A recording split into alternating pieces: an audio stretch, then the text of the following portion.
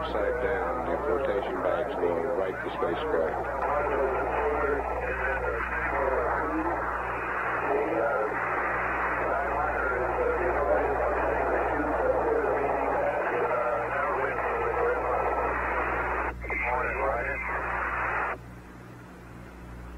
Came in with the small end down.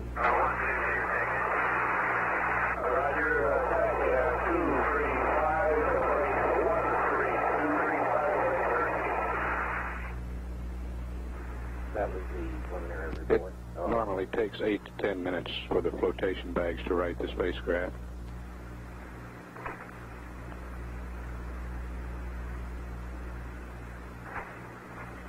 Swim 1 is getting ready to deploy swimmers. The big swimmer is now spraying the hatch area and the top deck and around the hatch on the command module with a decontaminant. Thank you.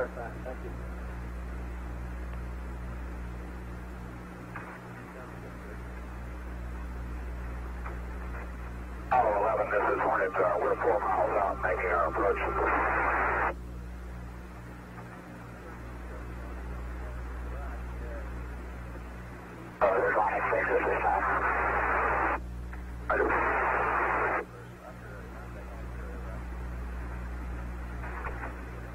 Hornet advises the crew they're 4 miles away. 4 miles.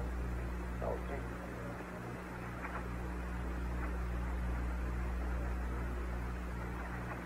This is Quarter 1, the big swimmer has the flotation swimmer and is on ramp number 1. The big swimmer flight is back in ramp number 1. He's apparently completed his spray procedures and rep down procedures on the standby upper deck. Okay.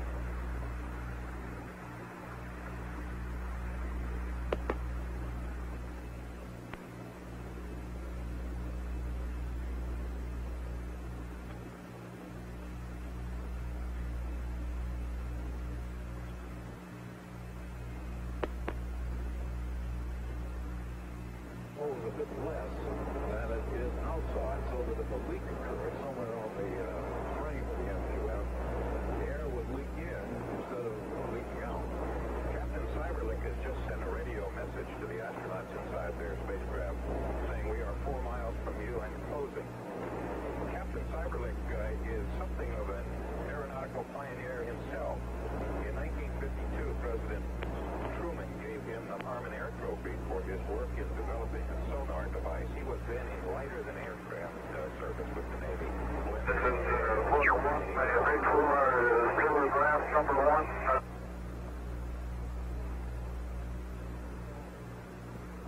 Flight recovery for your info now. After we get these fellows picked up, we fly them straight back, of course, and land, and I'll take the helicopter right down to the hangar deck and move it over to the MQF and make the transfer. The recovery of the command module won't commence until after the President has talked to the astronauts and after he has departed the aircraft carrier. Quarter 1, recovery 1 is commencing its first approach. All right, Roger.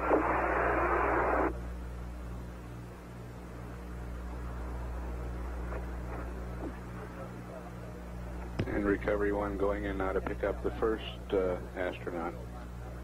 This is Quarter 1, the is Lord.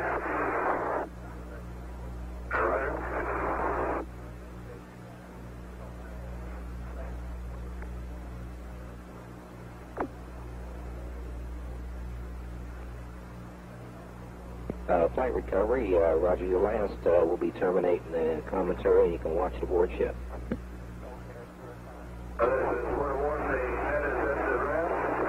The first astronaut is coming into the hatch. And the first astronaut is in the net on the way up to clear the command module.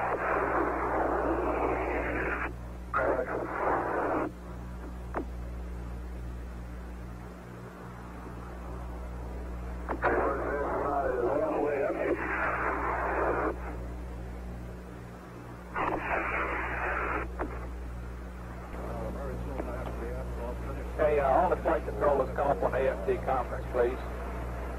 Everybody's going to talk on the AFT conference.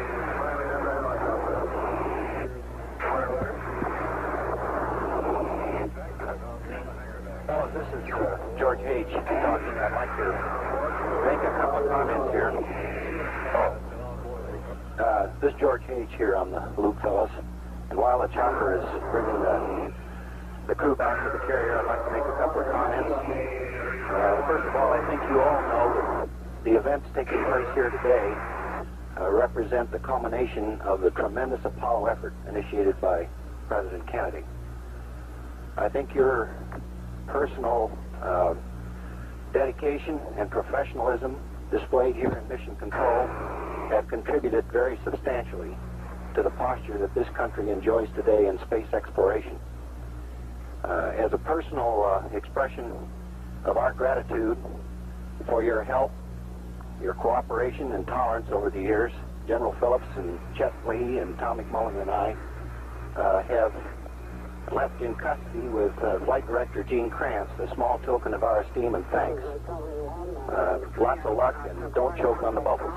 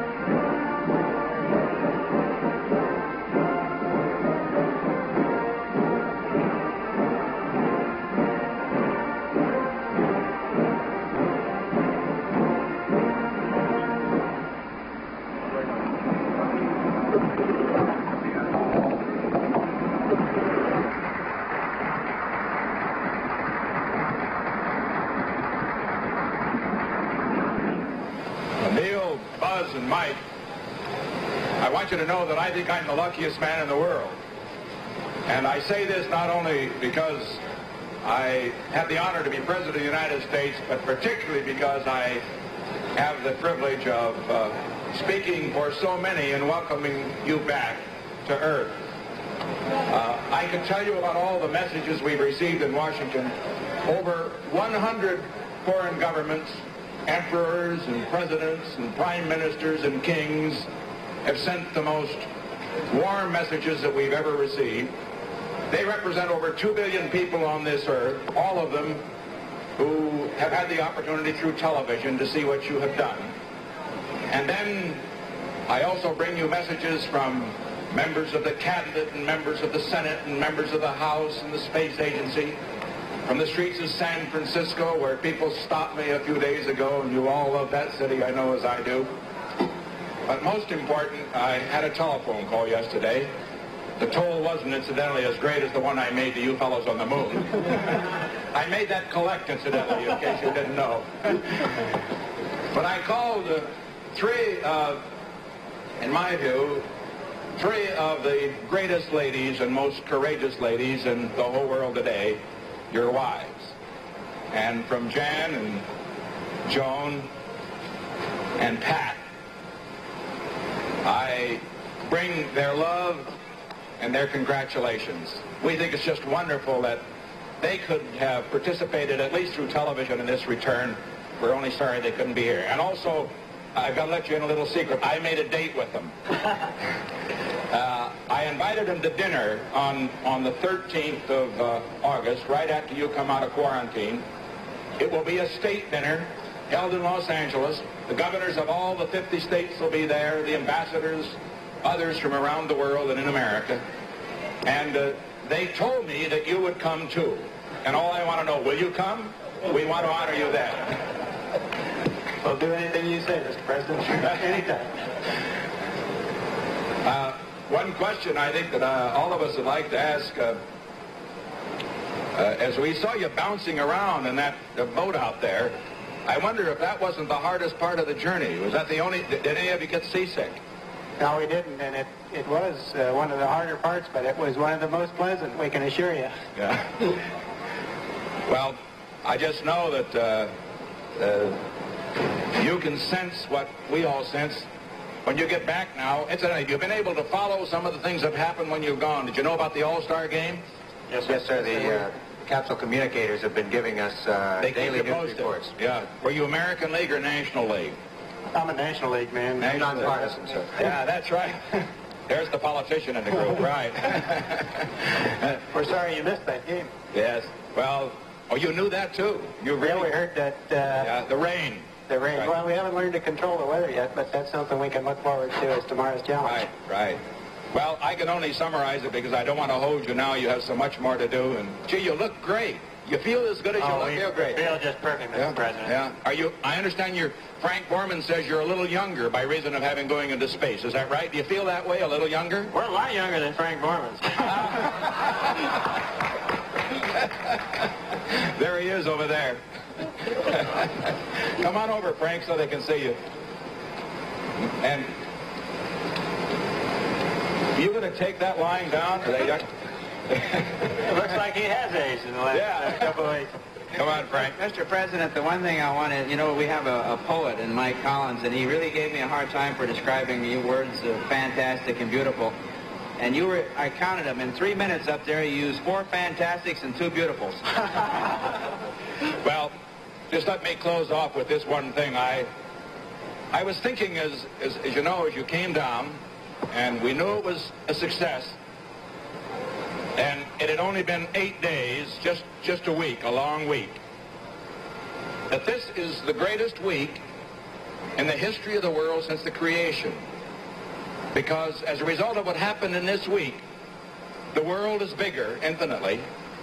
And also, as I'm going to find on this trip around the world, and as Secretary Rogers will find as he covers the other countries in Asia, as a result of what you've done, the world's never been closer together before. And we just thank you for that. And I only hope that all of us in government, all of us in America, that as a result of what you've done, we can do our job a little better. We can reach for the stars just as you have reached so far from the stars. We don't want to hold you any longer. Anybody have a last word? How about promotions? Do you think we could arrange something?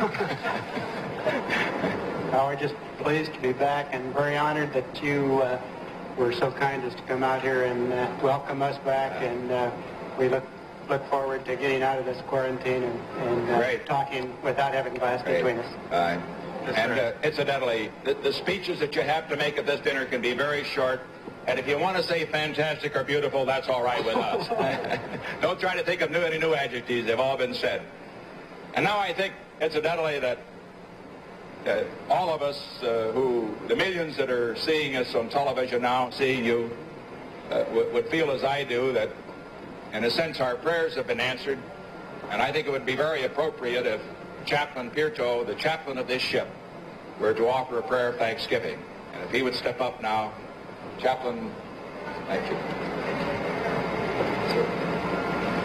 Let us pray. Lord God, our Heavenly Father, our minds are staggered and our spirits exultant with the magnitude and precision of this entire Apollo 11 mission. We have spent the past week in communal anxiety and hope as our astronauts sped through the glories and dangers of the heavens. As we try to understand and analyze the scope of this achievement for human life, our reason is overwhelmed with abounding gratitude and joy, even as we realize the increasing challenges of the future. This magnificent event illustrates anew what man can accomplish when purpose is firm and intent corporate. A man on the moon was promised in this decade, and though some were unconvinced, the reality is with us this morning in the persons of astronauts Armstrong, Aldrin, and Collins.